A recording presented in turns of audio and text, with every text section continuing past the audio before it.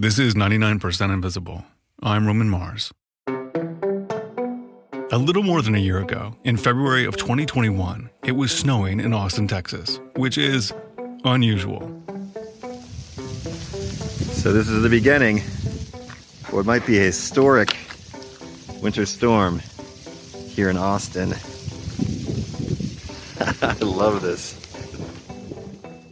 I mean, I was psyched. It was snowing, like really snowing in Austin, and it doesn't happen much here. Mose Buchel is a reporter at KUT, the local public radio station in Austin, Texas. So, I just wanted to get out and document this storm as much as I could. But then there's this moment in the tape that, it still gives me chills when I listen back to it. Big question for a lot of people right now is whether the electric grid's going to hold up. If you remember the news from Texas, the grid did not hold up. It went down pretty much all over the state. Millions lost power for days, some in houses not built to withstand freezing temperatures. According to at least one estimate, more than 800 people died.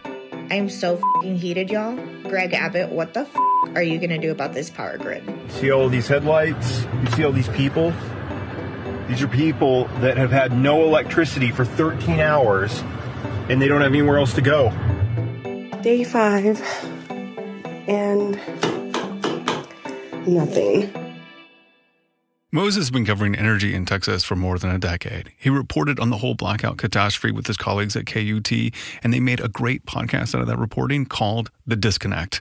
And today on our show, we wanted to talk with Mose about what exactly happened a year ago and how it connects to the strange history of the Texas power grid. So a few days after the blackout ended, we started talking about making a podcast just to explain what happened because people really didn't understand. I was hearing all these questions about the Texas power grid, how it works, and how something so catastrophic could happen in a state that is literally known for its energy industry, right? It's baked into the entire persona of the state. Right. I know Texas is huge when it comes to oil production, but can you give us a sense of just how big oil production is? Okay, so to give you a sense of scale, about 15% of the entire world's oil is produced in the United States, and almost half of that is produced right here in Texas. That's a lot. Yeah, but it's not just oil. A lot of people don't know this, but Texas is also the number one producer of wind in the country. We're number one in gas, too, not to mention solar, nuclear, coal. All of that makes what I'm about to say next really surprising. The Texas energy grid for decades has operated kind of on this knife's edge. In the few months after the last blackout, there were 2 more times Texans were warned that there might not be enough electricity to go around. 2. Mm-hmm. So if you had to sum it up, why? Why is the Texas grid so fragile? Why is it on this knife's edge? That's a big question. To answer it, we've really got to look back at the whole history of the grid and how Texas came to be what we call an energy island. It's the only state in the lower 48 that operates its own independent electric grid. Okay, so let's get to that history. So we're going to start at the very beginning, right? Okay. Right when electricity comes out.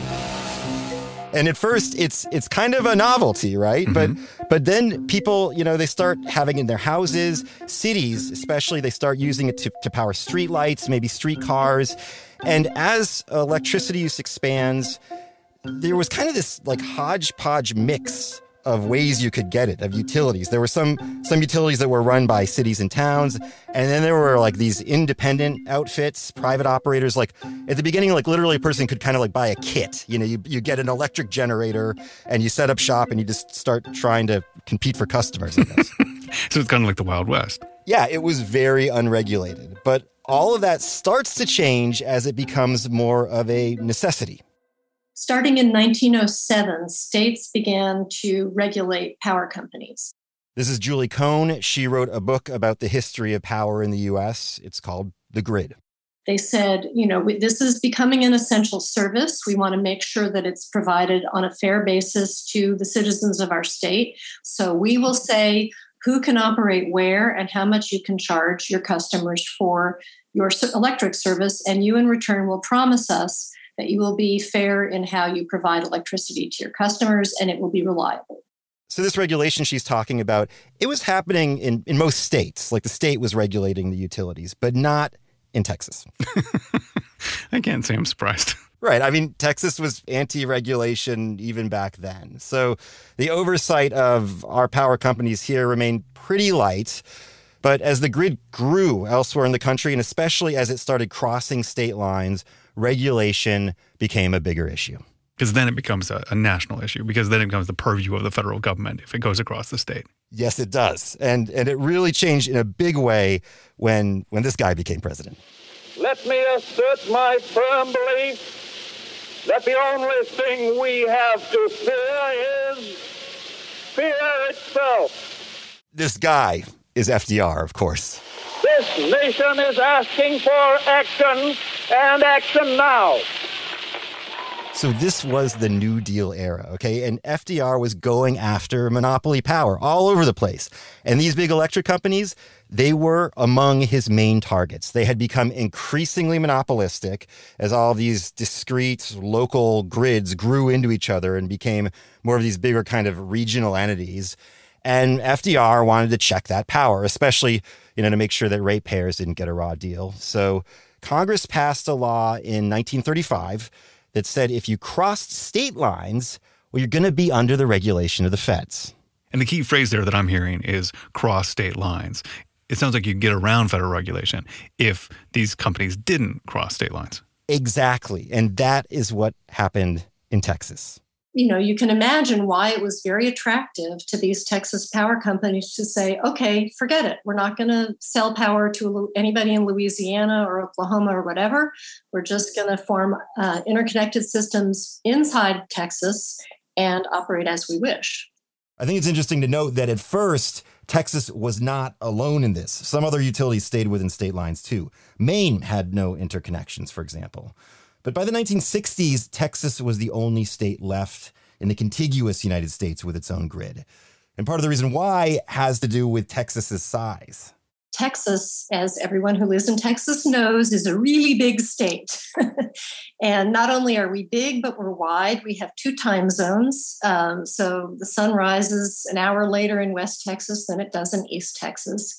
So Texas is like width. It means that not everybody needs energy at the same time. People in East Texas wake up, drink their coffee, turn on their air conditioning, and then gradually, an hour later, people in West Texas do the same thing. That is amazing to me, that the reason why this holds together is that just the geography of the state. So energy demand moves slowly across the state because it's so wide. And that means that the grid doesn't get overloaded. No one's turning on their coffee machine all at once across an entire gigantic state. Right. We can roll that power around. And there's also the weather to think about. Electricity, is needed more when there's extreme weather. But Texas is so big that there's really hardly ever a moment when there's the same weather all across the state. So that really lets you kind of move the power around to where it's needed. And that's really important because having enough power to meet electric demand, that's critical. That is the name of the game. Otherwise, the entire system trips up and you start seeing blackouts. Maybe now we should talk about what is actually happening when a blackout happens. What is actually happening when a grid trips up and fails? Okay, so this is fun. I think the best way to explain this is to take you into a blackout. So I'm going to take a break from Texas history now, and we're going to jump ahead in time to 1965. In 1965, the Northeast suffered one of the biggest power failures in U.S. history. And I'm going to play you the sound from that blackout.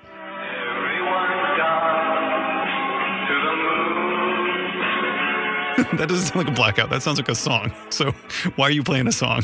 This is Everyone's Gone to the Moon by a guy named Jonathan King, and this was a big hit in 1965. So on November 9th of that year, this song was playing on a radio station in New York City, WABC, when this blackout hit. And what we're listening to is the tape of that broadcast. To the moon. Does that sound particularly slow to you? Looks me so like. So you can hear the music start to like wobble around a bit at the end there, sort of like its speed is changing. And that's because of actually what's happening on the electric grid. And a lot of people don't know this, but the grid has a beat. It's 60 hertz or 60 cycles per second. And this is the frequency that electricity runs over transmission lines.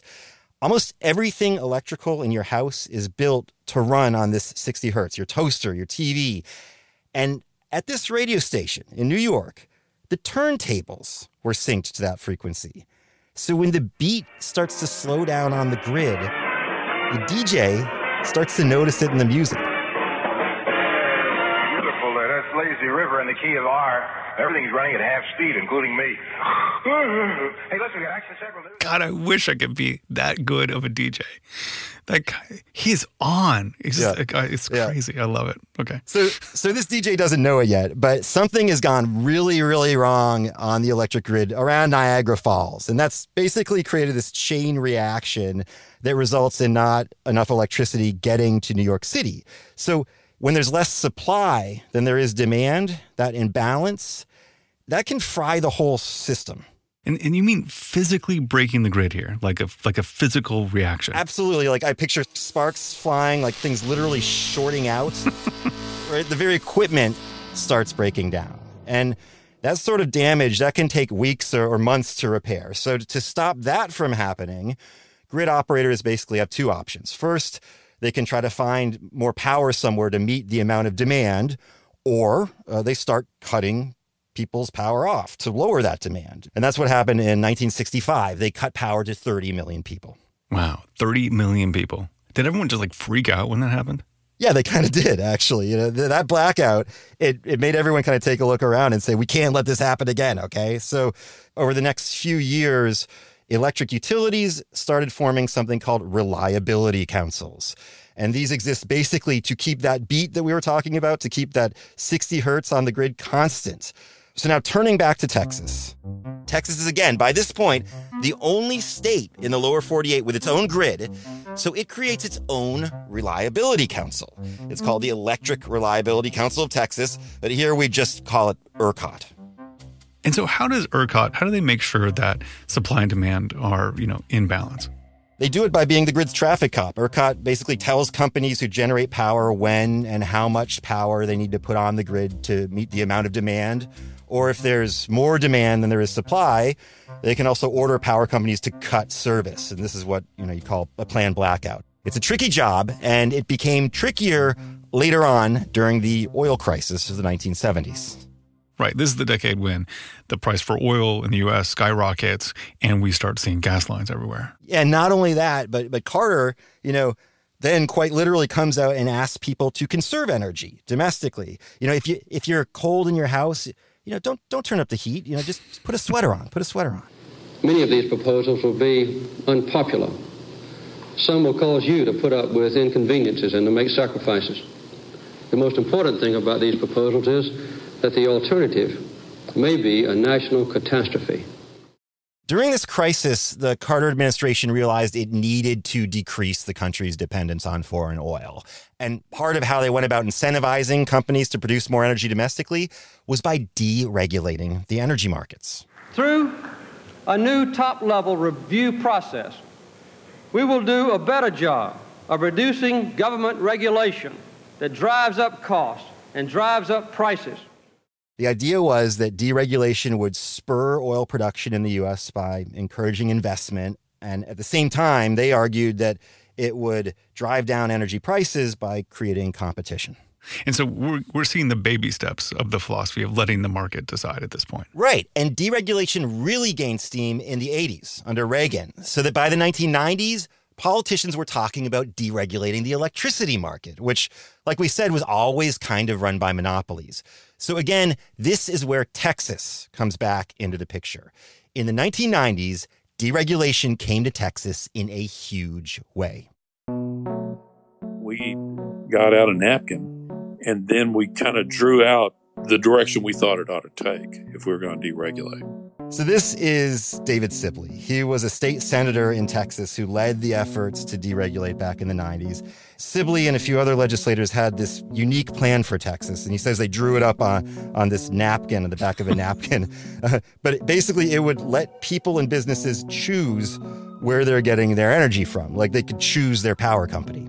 So what does that mean? Like, what did David Sibley think that would look like in practice? Because I can't even imagine how you would do that. You have one wire going to your house. Like, what does that mean to choose your electricity? Yeah, and it's still not like this in a lot of the country, so I think it is really hard for people to wrap their heads around. But basically, under this bill, if you're a consumer of electricity in Texas, you would get to buy your electricity the same way you buy a roll of toilet paper. You go to the store and you look for whatever brand you like. You compare prices and you pick which one you want, right? This isn't the case in most of the U.S., like I said, where you still have your one utility that provides the energy to your town or your city.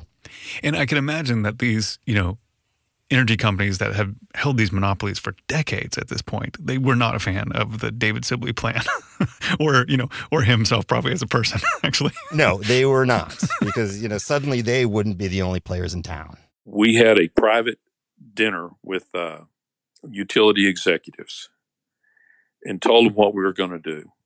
And they were very, very opposed to our bill. They didn't like it. It was very clear how much they opposed what we were doing. I mean, they were very opposed to it. I think it's safe to assume they were very opposed to it. I think that they didn't like the bill. So who's on the other side of this? Who is David Sibley serving in this case with this legislation? This was a fascinating coalition. Basically, you had big manufacturers, factories, anything that consumes a ton of electricity. They'd rather be able to shop around. And because they're buying in such bulk, they can probably negotiate better prices, if the market is deregulated. Right. That makes sense. Also, you had environmentalists really on board with this in Texas. Environmentalists, they wanted to deregulate. Well, that really surprises me. So, because I don't normally think of environmentalists as people who would prefer deregulated markets. So what was going on there? Back in the 90s, they saw deregulation kind of as an opportunity to break things up. If you imagine that you're like an environmentalist in, I don't know, Dallas, Houston, and you've been fighting some coal plant that you think has been polluting, the country forever, and you want to try to take it out, basically. Well, here comes an economic model that might suddenly give you an ability to do that and maybe put more renewable energy on the grid. And this wasn't like, they weren't far off. This actually happened. They end up writing in renewable energy goals into the bill so that when they deregulate, they start bringing in more wind power. So Sibley's bill, they had the big manufacturers on board. They had environmentalists on board. And was it just kind of good to go at that point? No. Well, we're forgetting one other big key player in all this. And it's a little company from Houston that you might have heard of before.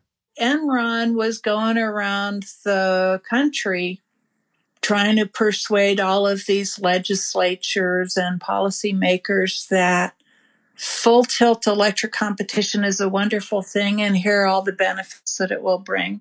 Wow. Enron. Yes, Enron. Okay. Enron. Okay. This is Allison Silverstein, who worked at the Public Utility Commission of Texas in the 90s while deregulation was happening. And she, like lots of folks, doesn't have a ton of great things to say about Enron. Enron and other traders were able to develop a number of strategies that allowed them to make a ton of money in sleazy ways. She doesn't mince words. No, not at all. What she's talking about here is when she says Enron's making money in sleazy ways. Deregulating the energy market means that companies like Enron can start trading energy basically kind of like a stock or a bond. And so around this time, there's this famous case on the West Coast where Enron traders would straight up call a power plant and say, hey, can you shut down for maintenance? And the power plant is like, why? And they're like, just do it. And so what are they trying to accomplish when they do that? Basically, it's market manipulation. Mm-hmm. The more scarce something is, the more valuable it becomes. So in this case, Enron used their influence to drive up the price of energy by making less of it available. That's diabolical. Yeah, that is. But at this point, people weren't all that aware of all the awful things Enron was doing, right? Yeah, you're absolutely right. And remember, Enron back then, Enron was wildly powerful. It was a corporate titan like Amazon or Apple. Yeah, okay. So Enron is on board with deregulation because they think it'll open up another avenue for them to make money. Yep. And so what happens with Sibley's bill? Well, now it's good to go. The bill passes and it's signed into law June 1999. And this piece of legislation, basically what it did was it created two key things. The first was the ability for consumers in a lot of the state to choose their own electric providers, which is what we talked about earlier. But the second thing, and this is one of the most critical parts of all this, is that this bill created what's called an energy-only market. So tell me more about that. What is an energy-only market? So Texas's energy-only market is the first and only one of its kind in the country. In most other parts of the country, a power plant is kind of paid just to sit around to provide energy just in case it's needed. But in Texas, power plants are only paid for the power that they produce and sell on the market. People in favor of this system, they said it was the most efficient way to do things. But critics looked at it and they said, wait a second, power plants can charge more for electricity the less of it there is available. Just like we were talking about with Enron, it kind of creates this incentive for scarcity. Okay, so I'm starting to see how this all fits together. Texas operates on its own grid to avoid federal regulation, making it the only energy island in the country. It's also been deregulated to the point where there's purposely almost no excess energy on the grid, which means that when there's a huge surge in demand, like, say, I don't know, during a serious winter storm, a blackout isn't just likely, it's like, almost a certainty. Yeah, and because it's an energy island, when the state's grid does go down, like the cavalry isn't coming. You're not going to be able to get energy from neighboring states the way that you can in the rest of the country. So this is where we found ourselves last year as this historic winter storm bears down on the state. Demand for power is expected to potentially exceed supply during parts of Monday and Tuesday. Help us to keep the system from being overloaded. Lower that thermostat just a little bit. So this unprecedented storm is coming. How does the state begin to prepare?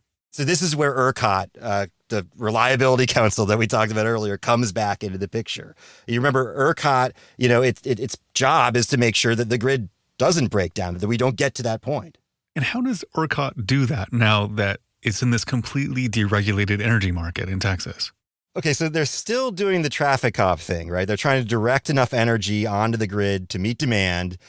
But like you said, now they're operating in this energy-only market, which means that the incentive, basically for power generators, is to operate as close to a blackout as possible, right? You could even say that ERCOT is trying to manage a grid that's kind of working directly against their interests. It's like being an air traffic controller where the planes want to fly into the ground. I never thought of that before, but yeah. So it's a lot of pressure to do the job. There's a ton of pressure, and you can hear them feeling that pressure the afternoon before the storm started. ERCOT is requesting all Texans to conserve energy today, Sunday, through Tuesday, February 16th, to the extent that they can do so safely and reliably. This is ERCOT's VP of System Operations, Dan Woodfin. Here he's in a conference call with media. Basically, he's saying, hey, people, we should stop using electricity so that maybe a blackout doesn't happen. But then the winter storm hits, and people, reasonably enough, they just can't conserve electricity. They need it to heat their homes. Yeah, exactly. People are cold. I mean, during the storm, the airport in Dallas reported a 72-year low. It was -2 degrees in Dallas. Yeah. So people are under distress and they need heat in their homes. And so they cannot regulate their power the way that ERCOT wants them to. But it seems to me that the other way to solve this is to have the power plants produce more power. Yeah, for sure. And ERCOT starts trying to do that. They start, calling up power plants and saying, hey, if you can turn on, now is the time to do it. But a lot of power plants just can't come back online. This is the former CEO of ERCOT, Bill Magnus, talking about it back in February 2021. One generator after another reported that they were tripped off. They were not able to operate. So for the power plants, the problem is that things just start to freeze up. They're built in Texas for warm weather, and they're built outside. So their equipment is not winterized. And suddenly, in this super cold weather, they really literally cannot produce power. Wow. So every part of this system is failing. Right. So ERCOT can't get any more power right when demand is surging. And that means one thing. They've got to start cutting power across the state. So that's what they do. And with people's power getting cut, demand does start to drop. But that doesn't work because it turns out that as the demand is dropping because of these power cuts, the supply on the grid is still dropping faster than the demand. Wow. Power plants are still breaking down all over the place. And at that point, we're getting down to the frequency levels where we're in the danger zone. Remember that beat of the grid that we talked about, how the system is built to run at that 60 hertz frequency? You see, if the grid falls below 60 hertz for too long, it causes catastrophic grid failure. That's not a planned blackout. It is a total breakdown. That would mean hospitals don't have electricity. Gas stations don't have electricity. The government itself doesn't have electricity at the offices that they're using to try to manage this type of crisis. Wow. I mean, that's just apocalyptic. That's like Mad Max. Yeah, it's a humanitarian crisis. It's maybe like nothing that we've ever seen before in this country. So how does it end up unfolding for the people managing the grid that first night? So that first night, the frequency on the grid drops to 59.4 hertz, which is a key number because at 59.4, the clock starts. If you stay at 59.4 for 9 minutes or more, generation units begin to trip off on their own. So the operators at ERCOT literally have 9 minutes to get this thing right? That's right. The way the grid is set up is that after 9 minutes, power plants start disconnecting themselves across the state. Like, imagine fighter pilots ejecting themselves from the plane before it crashes. That's effectively what power plants are doing, trying to save themselves from frying along with the rest of the grid. So these operators at ERCOT, they have 9 minutes to get things right, or all those awful things we mentioned start happening. And, what's worse for ERCOT is that as time ticks off, the number continues to drop. So they basically decide that they have to throw the kitchen sink at this thing. So they order this one massive final power cut to the grid. And we're talking about millions of people who lose power because ERCOT's trying to save the energy system. And finally, it works. The grid begins to stabilize. There were only 4 minutes and 37 seconds before that 9 minutes was up. The grid would have totally failed. And so this is when millions of people start waking up on Monday morning without any power. That's right, yeah, including me. Just give a sense of how icy things are now. I went to get this cooler in, and I realized I have to get this big, thick layer of ice off of it before I can even bring it back into the house. Wow. I tried to document as much as I could at that time. It was like nothing I'd ever lived through before. And so, what are you feeling at this point? It's enough of an anomaly. You aren't aware of all the things that are coming. What are you feeling when you wake up and see your breath in the morning in Texas? Like a lot of people, I was nervous. The weather was only getting colder. And at first, you kind of figure the power is going to come back on quickly because that's the way it's always happened before, right? Mm-hmm. These are called rolling blackouts, but they weren't rolling. See, typically, if this happens, Texans will see their lights go out for an hour or two, and then they'll come back on, and the blackout moves to somewhere else. And the idea there is to spread the inconvenience of the power cut around. But again, on Monday, that just isn't happening. As far as the temperature in the house, it dropped down like fast. This is Carolyn Rivera. She's a retired school teacher I spoke with for our series. It was so cold in here. My bed was like a block of ice, and it was like I couldn't put on enough clothes to warm myself up. We're going to keep circling back to Carolyn, whose experience in this blackout is just awful. But I do want to take a beat here and just say how dangerous it is for people to lose electricity for extended periods of time. There are people who count on power to run medical equipment, like to get dialysis, for example, and losing power means that they're unable to get these kinds of treatments. So, what might just be a discomfort for some people could cost other people their lives, which makes this whole next chunk of tape I'm going to play you kind of infuriating. As y'all know, we are in an unprecedented event throughout last night and all day today. This is Deanne Walker. She was the chair of the Public Utility Commission. The PUC oversees ERCOT, and they met here to talk about the energy market. I believe that there are some current situations within the ERCOT market that are causing what I'll call distortions. It may be the wrong term, but that's what I'm going to call it right now. Distortion seems to be underselling it a bit. I'd say super underselling it. You know, we've been in load shed since about 1 o'clock this morning, and that the prices weren't at the scarcity pricing. And I was somewhat surprised about that, sadly to say. So explain this to me. So what is she talking about here? What Deanne Walker is saying is that she's surprised that the market didn't respond the way it was supposed to. You see, state regulators expected that energy prices would go as high as possible. Higher prices would mean more power plants start generating more power. And so did that happen? Were more power plants generating more power? No, because like we said, there were no more power plants left. Power plants weren't working. But that didn't stop the Public Utility Commission from meeting and really using the only tool they felt like they had. They stepped in and they raised the price of electricity themselves because that's the market mechanism that's supposed to bring more power to the grid.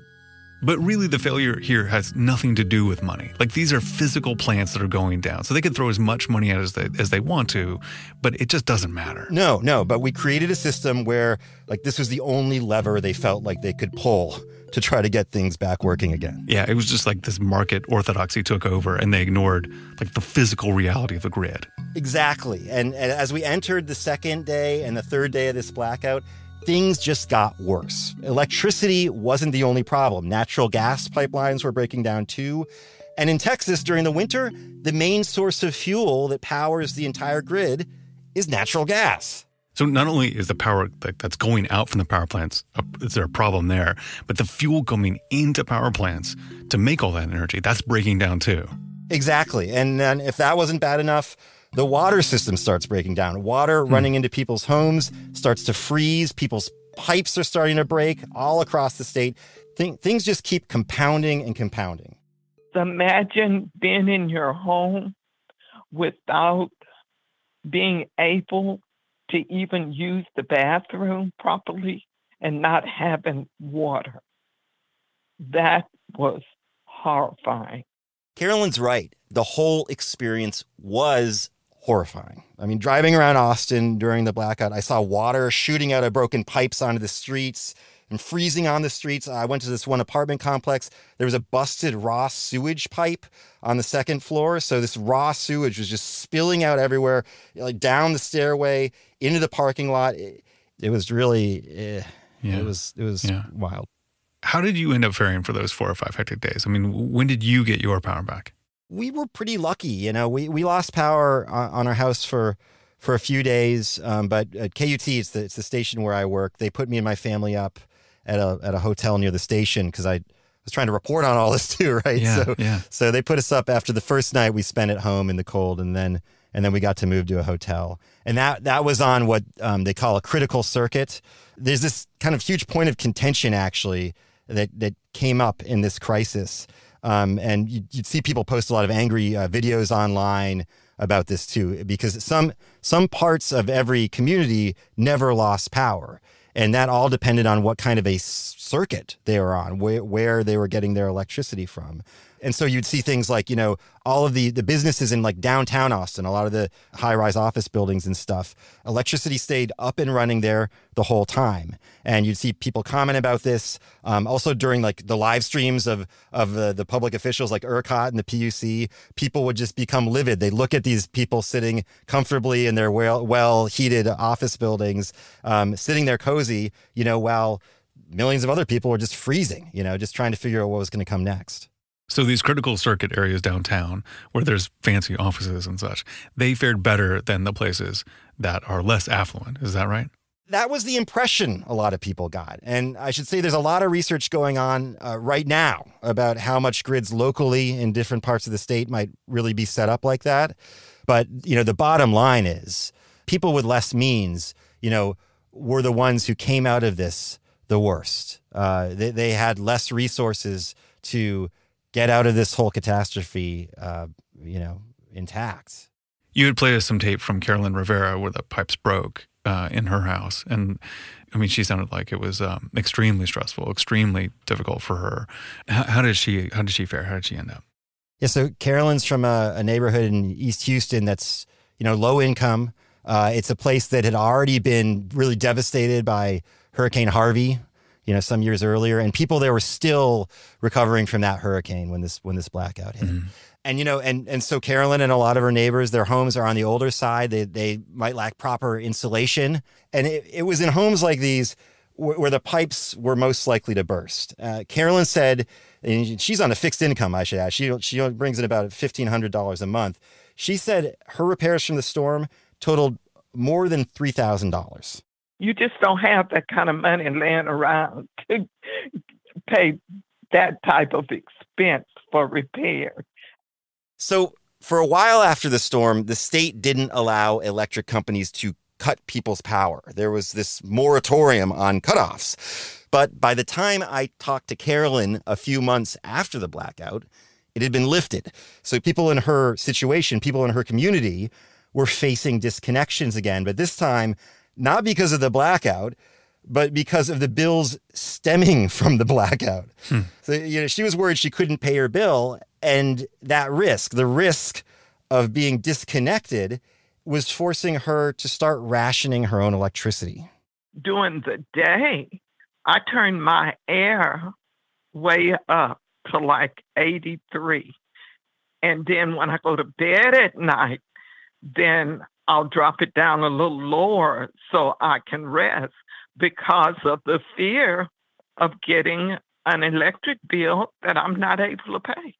It's like in the winter she froze, and now in the summer, she'd bake. And I asked her, what she thought about everything, about the blackout, about the disconnections. And this is what she told me. My thoughts were this. I was disappointed and hurt, but not surprised.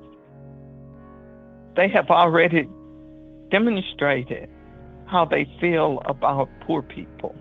You understand what I'm saying? For all the talk about markets and efficiency and profits and risk, the thing that really matters, helping the people that the system failed, that has yet to really enter the conversation here in Texas. They knew this area wasn't going to get any power if there was a major outage. They knew that. They knew it. They knew it. They do not care.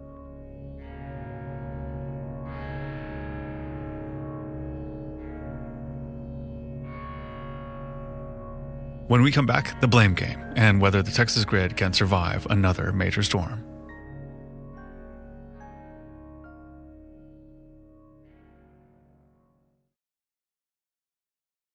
So I'm back with Mose Buchel, who reported all about last year's blackout in Texas.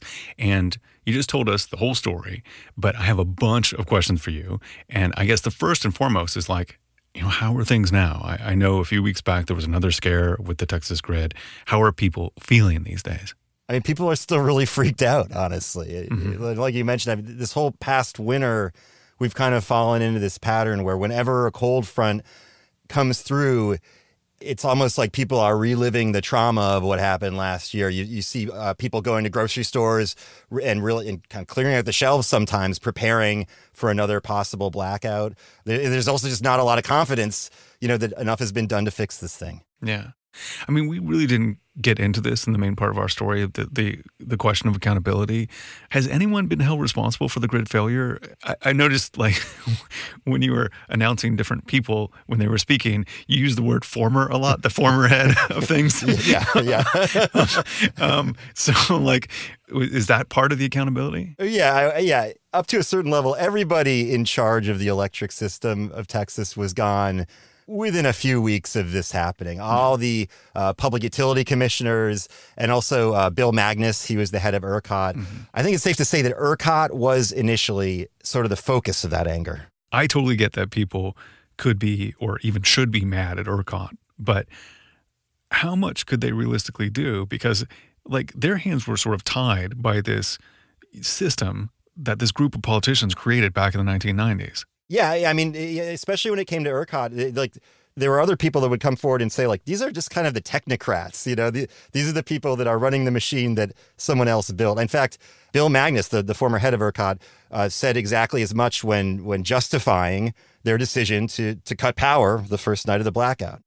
The fundamental decision that was made to have the outages imposed was a wise decision by the operators that we have here.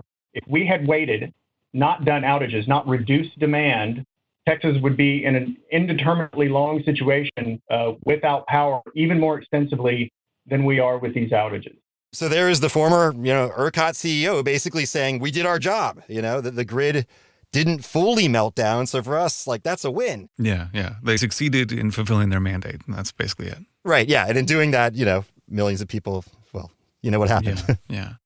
So as ERCOT is passing the buck, who does it land to next? So this really was like this string of finger pointing going on in Austin for months after this thing happened. So first you had the power generators, another obvious party that's responsible for this. These are the companies that own the power plants that failed to produce the electricity. And so there's a lot of focus on them. What are you guys going to do to make sure this never happens again?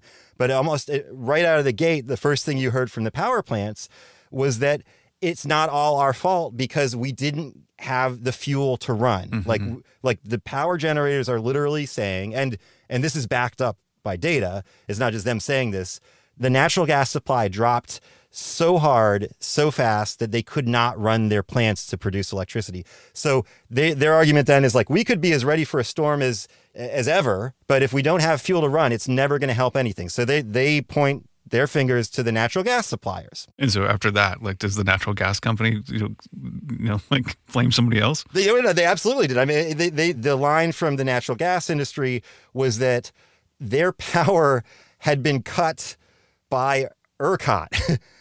And so my God. They couldn't produce natural gas to bring to the power generators because they were victims of the blackout, essentially. That was their line anyway. Oh my God. So, I mean, was there any truth to that? That sounds horrifying. That's like a circular firing squad. That's horrible. Yeah, there is truth to it, but it's not the whole story. The problem with that kind of rationalization is that a lot of the natural gas supply dropped not because of power cuts. And in fact, a lot of the natural gas supply in the state of Texas started dropping well before the blackouts were enacting. We saw natural gas supply get really scarce even in the lead up to this storm. So it can't all be blamed on ERCOT.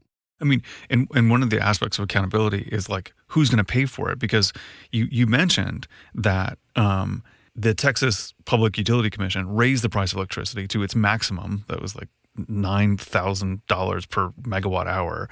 And then, as I understand it, the people are on the hook for that, right? Yes, yeah, absolutely. I mean, like, there's a lot of reporting around this after the blackout. And initially, what you might have heard a lot about are these like super high electric bills, thousands of dollars of bills. And that did affect some people in the state who had certain plans, electric plans.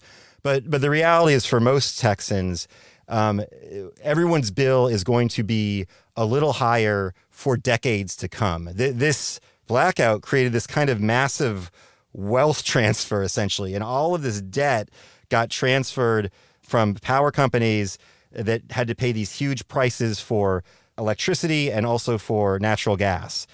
All of that debt is filtering back to the ratepayer now, and it's going to be paid off in small increments, month by month, over decades. And we're talking, again, billions of dollars. So this is also still a very live issue. People are really pissed off about this, and they feel like they were victimized by this blackout, and now they've got to foot the bill and pay billions to these companies that benefited from this energy scarcity. So, like, in the end, if you were to balance all the the scales, like, the argument for deregulation was that it was supposed to make the whole system cheaper and efficient, and that those savings would be felt by the consumer. That's what they always say. But this doesn't sound cheaper. No, I've seen a lot of studies on this, and there are, of course, a lot of competing studies. But most of what I've seen shows that, on average, your regular ratepayer, your residential consumer, did not see cheaper electricity after deregulation. There are some people say that the bigger customers, the industrial customers, they got cheaper power. But your average person at home didn't necessarily see better prices. And then if you add on to the fact of the billions of dollars people will now be paying off because of the blackout, well, that certainly, again, means that our system in Texas is even more expensive now, than it was before the blackout. Yeah. So, yeah, in terms of price, it's hard to make an argument for the system that they created when they deregulated. So beyond, figuring out who to blame, have there been any reforms that have been put in place last February so that something like this doesn't happen again? Yeah, there were. Again, lawmakers met, they passed some laws. One thing that they did was they said power plants have to winterize. Basically, you've got to insulate yourself so you can run in the cold weather. Power plants did do that last fall, before this winter. Parts of the natural gas system also are now not supposed to have their power cut if they're in a blackout, which sounds like it could be helpful. Totally. But the natural gas infrastructure has not winterized. And, regulators are still working on that. It's something that they hope to have done next winter. But that process has been a lot slower and a lot more controversial, honestly, the fact that the natural gas companies have not had to do that yet. Is there any notion of just getting like a real significant line out to other electrical grids in the United States, just for like emergencies or something? That has been a big topic of conversation. And, we've heard a lot of people come out and say that not only should we do that, but that many of them argue that we can do it in Texas without even giving up our independent control of the grid, right? We wouldn't necessarily have to have tons of federal oversight. So, that's a conversation that's going on. But it's not really clear whether our state leadership wants to go in that direction. I think there's still this idea that this was a historic freeze, right? This is something that Texas hardly ever sees happen. So maybe people are wondering why make an investment to fix a system that really works most of the time. I mean, I guess people can comfort themselves with the idea that the system worked most of the time. But, we're talking about people's electricity. Shouldn't that work all the time? Totally. And another problem with the idea that the system works most of the time is that these storms are happening more often because of climate change. And here I'm not just talking about cold spells, right? We have things like hurricanes. I mean, Hurricane Harvey really wrecked Houston and a big part of the state not so long ago. We have massive droughts. We can get months and months at a time of triple-digit heat. That also has its own effect on the grid. And so it's becoming less and less possible to just say, this is going to happen every few decades and we don't really need a plan around it, because that's just not the case anymore. Well, Mose, I really appreciate you sharing your story with us and telling it to our audience. And I highly recommend people go listen to The Disconnect. It's fascinating, this section of the whole event, and really worth checking out no matter where you're from. I really appreciate it, Roman. Thank you so much. 99% Invisible was produced this week by Mose Buchel, edited by Jason DeLeon, mix and tech production by Martin Gonzalez, music by our director of sound, Swan Real. Fact checker is Graham Haysha, Delaney Hall is the executive producer, Kurt Kolstead is the digital director. The rest of the team includes Emmett Fitzgerald, Vivian Leigh, Joe Rosenberg, Chris Berube, Christopher Johnson, Lashma Dawn, Sophia Klatzker, and me, Roman Mars. Special thanks to Claire McInerney, Jimmy Moss, Andrew Weber, Nadia Homden, Audrey McGlinchey, Matt Larchey, Todd Callahan, Jake Perlman, Stephanie Federico, and the whole team behind The Disconnect at KUT and KUTX Studios in Austin. You can listen to the full series on their website at KUT.org or wherever you're listening to this podcast. 99% Invisible is part of the Stitcher and SiriusXM podcast family, now headquartered 6 blocks north in the Pandora building in beautiful Uptown, Oakland, California. You can find the show and join discussions about the show on Facebook. You can tweet at me at Roman Mars and the show at 99pi.org. We're on Instagram and Reddit too. You can find links to other Stitcher shows I love, as well as every past episode of 99pi at 99pi.org.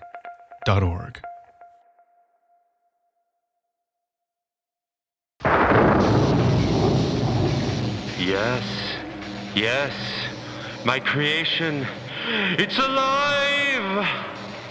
I shall call it Stitcher SiriusXM.